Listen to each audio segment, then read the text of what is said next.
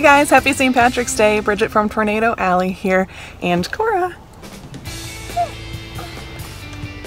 We are heading to the grocery store. In honor of St. Patrick's Day, I just wanted to do a quick review of a trip we took to Ireland. It was a while ago. It was probably 8 years ago. But I see the trip come back up on TravelZoo a lot, so I wanted to just do a quick review and let you know what was included.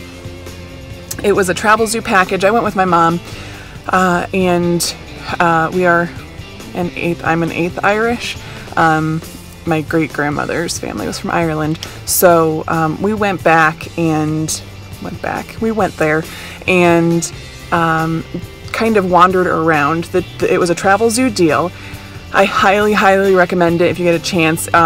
They have a top 20 deal every week that they will email you out, and there are some good bargains on there. Sometimes there's hoops to jump through, or add-ons and things add up and are more expensive than the advertised price. But the trip we took was a 7-day Ireland trip. It flew from JFK in New York to Shannon Airport, and then we went around the bottom like horseshoe of Ireland and flew out of Dublin.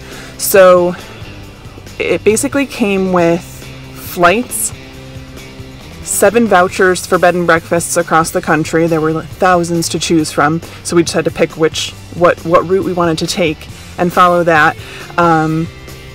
So vouchers for bed and breakfasts included, obviously, flights, a rental car, and the last night was at the Ritz-Carlton Powerscourt Gardens in near Dublin.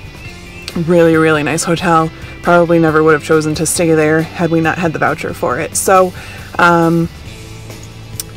we flew in. We did Bunratty Castle, where they do like a medieval style themed dinner with songs. We did the Blarney Stone. We drove around the Ring of Kerry. We did the Dingle Peninsula, and then went to Powerscourt Gardens, huge gardens. We did a lot of mansion tours, just kind of like estate tours, and then stayed at the Powerscourt Garden. Went swimming there. They have a pool that's lit from the bottom through Swarovski crystals. It's awesome. It looks like a starry night underneath you when you're swimming. So I just wanted to do a quick heads up that those deals are out there. That was $7.99 starter package.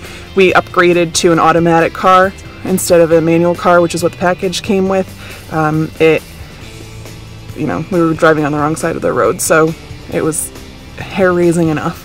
And I think with that upgrade, and then maybe you could upgrade to include admission to Bunratty Castle and stuff like that, and that it came to about $1,000 per person, which is a slamming deal for all that's included, because you can barely get airfare for $1,000 a person over to that side of the world. So it was great. It was a lot of fun.